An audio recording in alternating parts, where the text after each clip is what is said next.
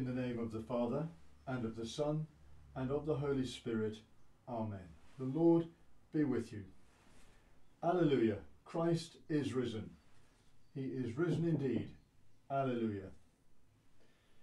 Today is the feast day of St. George.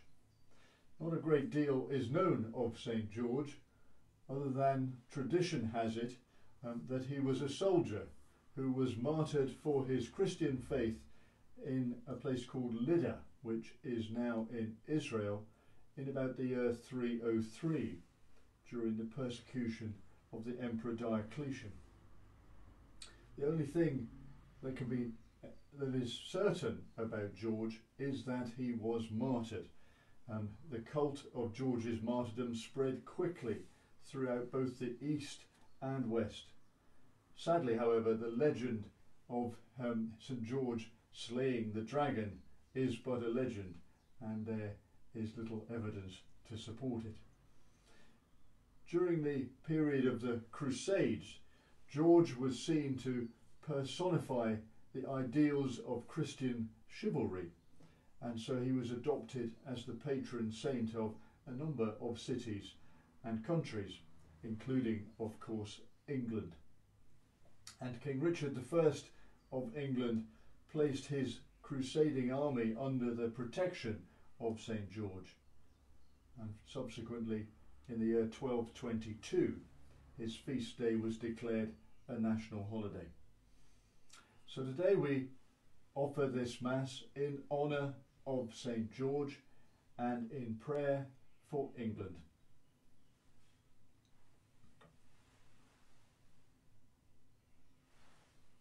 Let us call to mind our sins.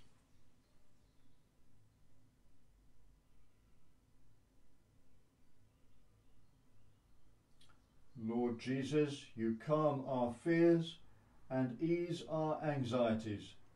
Lord, have mercy. Lord Jesus, you support us when we are weak and raise us up when we fall. Christ, have mercy.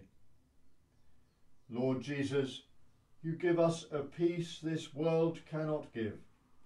Lord, have mercy. May Almighty God have mercy upon us, forgive us our sins, and bring us to everlasting life. Amen. Let us pray. God of hosts, who so kindled the fire of charity in the heart of St. George, your martyr, that he bore witness to the risen Lord, both by his life and by his death, grant us through his intercession, we pray, the same faith and power of love, that we who rejoice in his triumph may be led to share with him in the fullness of resurrection. We make this prayer through Christ our Lord. Amen.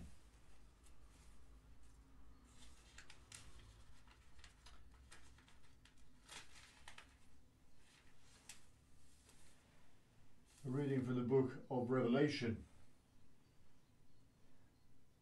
I, John, heard a voice shout from heaven, "Victory and power and empire forever have been won by our God, and all authority for his Christ. Now that the persecutor who accused our brothers day and night before our God has been brought down.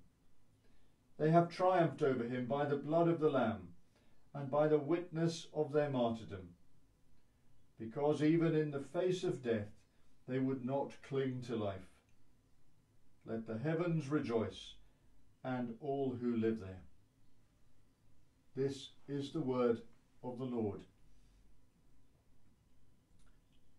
The response to the psalm: those who are sowing in tears will sing when they reap.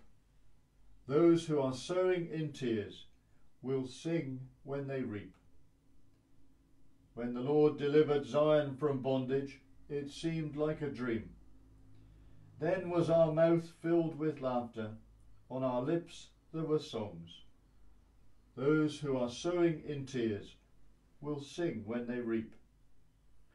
The heathens themselves said, What marvels the Lord worked for them! What marvels the Lord worked for us! Indeed, we are glad. Those who are sowing in tears will sing when they reap. Deliver us, O Lord, from our bondage, as streams in dry land. Those who are sowing in tears will sing when they reap. Those who are sowing in tears will sing when they reap. They go out full of tears, carrying seed for the sowing. They come back full of song, carrying their sheaves. Those who are sowing in tears will sing when they reap.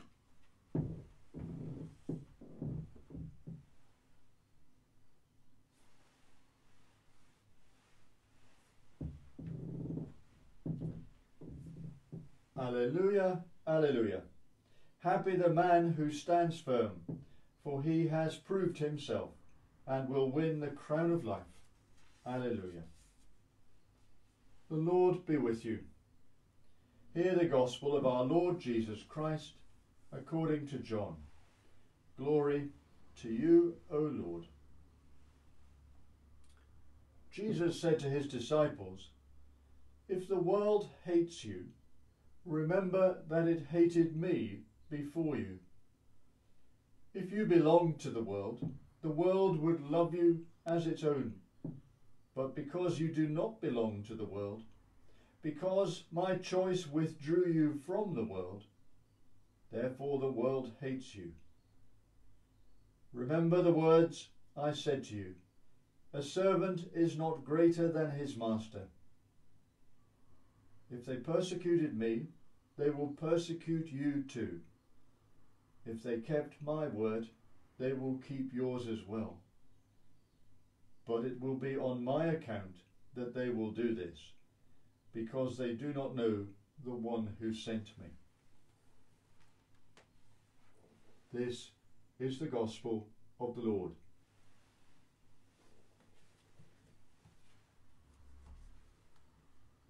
Let us pray.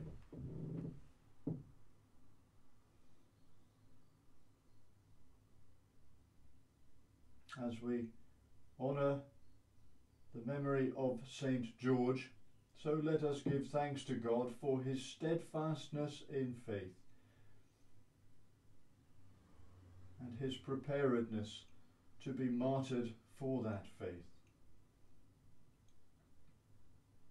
And as we give thanks for his strength, so let us ask that, supported by his prayers, we may have greater confidence in our faith and always be prepared to stand up and be counted for it.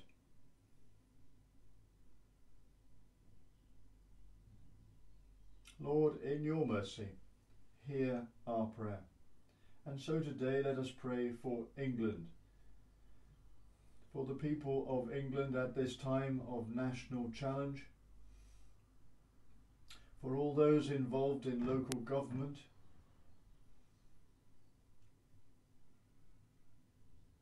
for the National Health Service in England, for all involved in healthcare at this time, and for all the key workers in so many different areas across that country.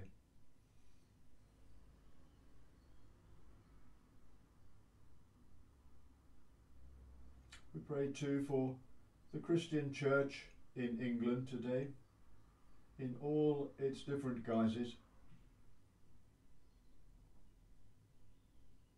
And we ask that the witness of Christ Church may be wholesome and good, and that it may lead the people of England to see the truth of the resurrection.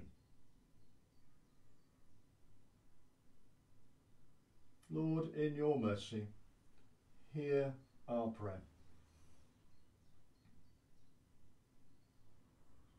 And let us pray for those who need our prayers this morning, for any who have asked us to pray for them, any we have promised to pray for.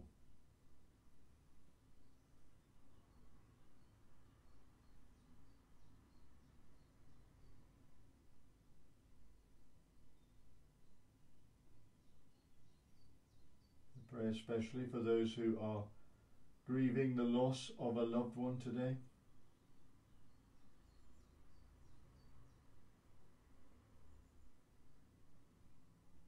Pray too for those who are anxious in the face of job losses and income reduction.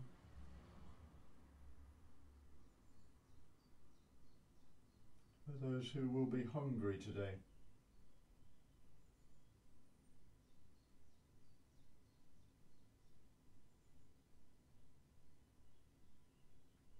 Lord, in your mercy, hear our prayer. Let us pray for those who are sick, especially for those suffering from coronavirus and in hospitals across the world today.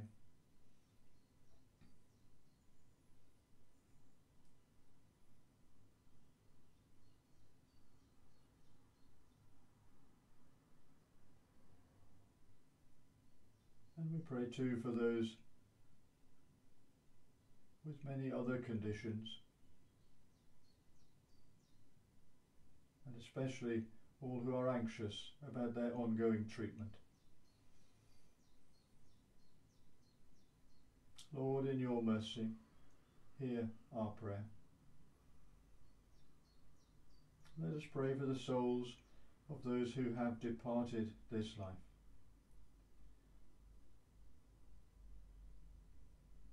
Today we're asked to pray for the soul of David Johnson, priest, who has died recently.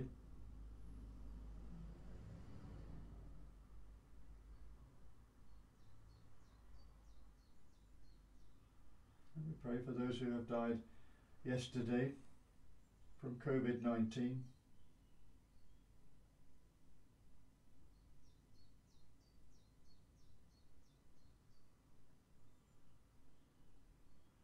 And for those whose anniversaries of death fall near this time. Rest eternal grant unto them, O Lord, and let light perpetual shine upon them. May they rest in peace. Amen. And now let us join together in praying for the life and work of our parishes wherever we worship today. God our Father, through your Holy Spirit, you grow your church as we proclaim the kingdom of your risen Son. Bless us with deepening faith and an increase in our community. Help us to be a beacon of your love to everyone we meet. We ask this through Jesus Christ our Lord. Amen. Merciful Father, accept these prayers for the sake of your Son, our Saviour, Jesus Christ. Amen. Alleluia. Christ has been raised from the dead, and so may the peace of the risen Lord be always with you.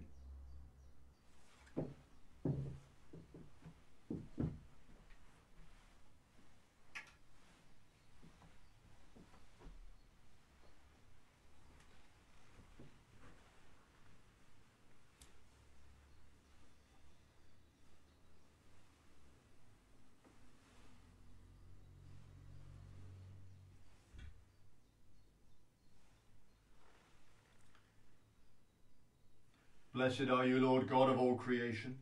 Through your goodness we have this bread to set before you, which earth has given and human hands have made. It will become for us the bread of life. Blessed be God forever.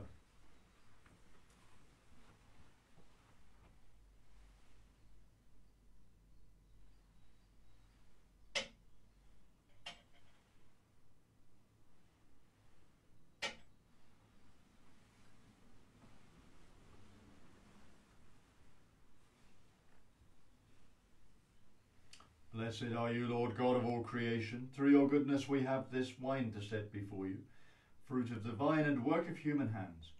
It will become our spiritual drink. Blessed be God forever.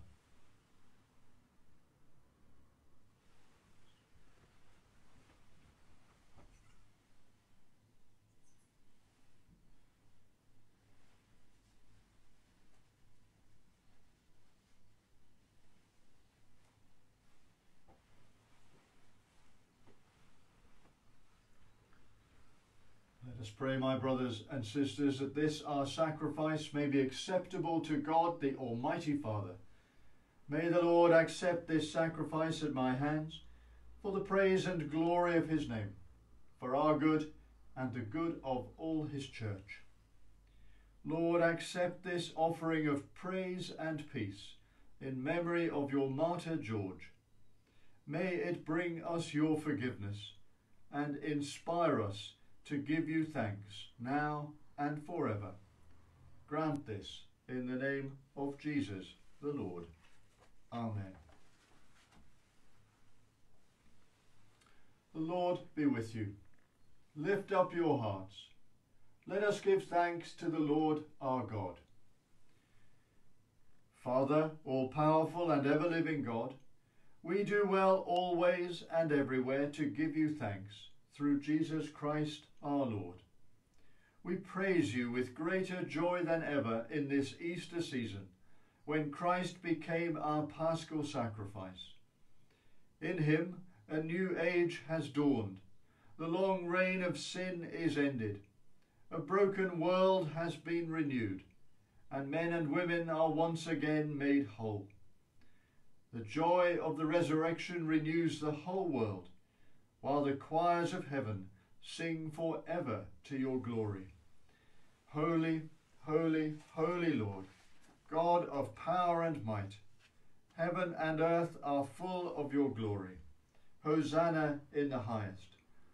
Blessed is he who comes in the name of the Lord. Hosanna in the highest. Lord, you are holy indeed, the source of all holiness. Grant that by the power of your Holy Spirit and according to your holy will, these gifts of bread and wine may be to us the body and blood of our Lord Jesus Christ, who in the same night that he was betrayed took bread and gave you thanks. He broke it and gave it to his disciples, saying, "Take, eat. This is my body, which is given for you. Do this in remembrance of me."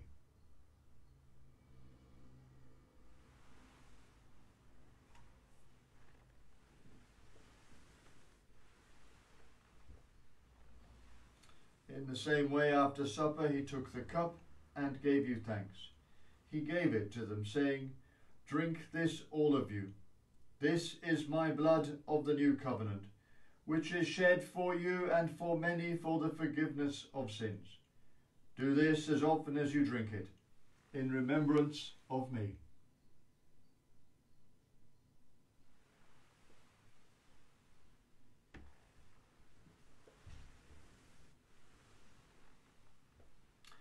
Great is the mystery of faith. Christ has died. Christ is risen. Christ will come again. And so, Father, calling to mind his death on the cross, his perfect sacrifice made once for the sins of the whole world, rejoicing in his mighty resurrection and glorious ascension, and looking for his coming in glory, we celebrate this memorial of our redemption. As we offer you this, our sacrifice of praise and thanksgiving, we bring before you this bread and this cup, and we thank you for counting us worthy to stand in your presence and serve you. Send the Holy Spirit on your people, and gather into one in your kingdom all who share this one bread and one cup, so that we, in the company of Mary, the Virgin Mother of God, St. Luke, St. James, St. George, and all the saints, may praise and glorify you forever, through Jesus Christ our Lord, by whom, and with whom, and in whom, in the unity of the Holy Spirit, all glory and honour is yours, Almighty Father, for ever and ever. Amen.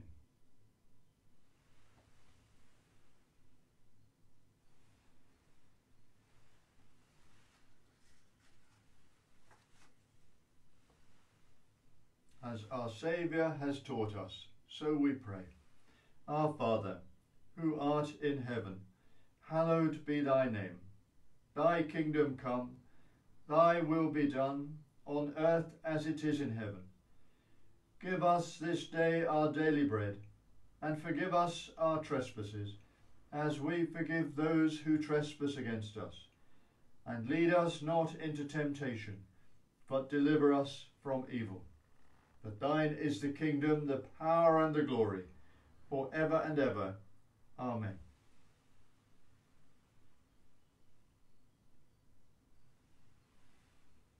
We break this bread to share in the body of Christ. Though we are many, we are one body, because we all share in one bread.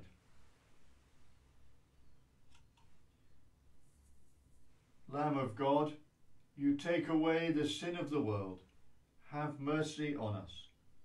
Lamb of God, you take away the sin of the world. Have mercy on us. Lamb of God, you take away the sin of the world. Grant us peace.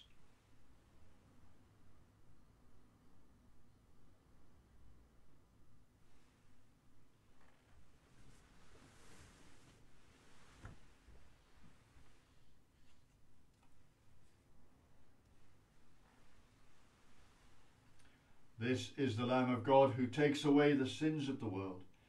Blessed are those who are called to his supper.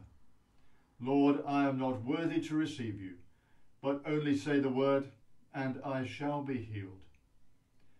My Jesus, I believe that you are present in the most holy sacrament.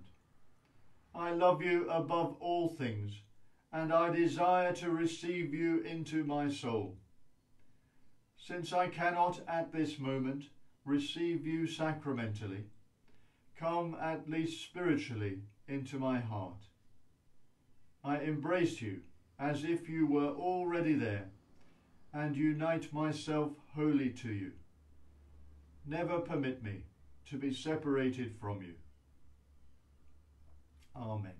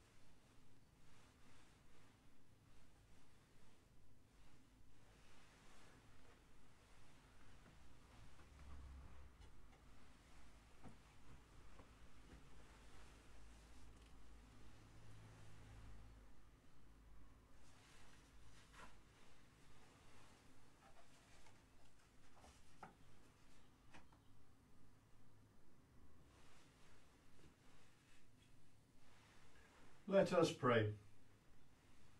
Lord, we receive your gifts from heaven at this joyful feast. May we who proclaim at this holy table the death and resurrection of your Son, come to share his glory with all your holy martyrs. Grant this through Christ our Lord. Amen. The Lord be with you. May Almighty God bless you, the Father, the Son, and the Holy Spirit. Amen. Go in the peace of Christ. Alleluia, alleluia. Thanks be to God. Alleluia, alleluia.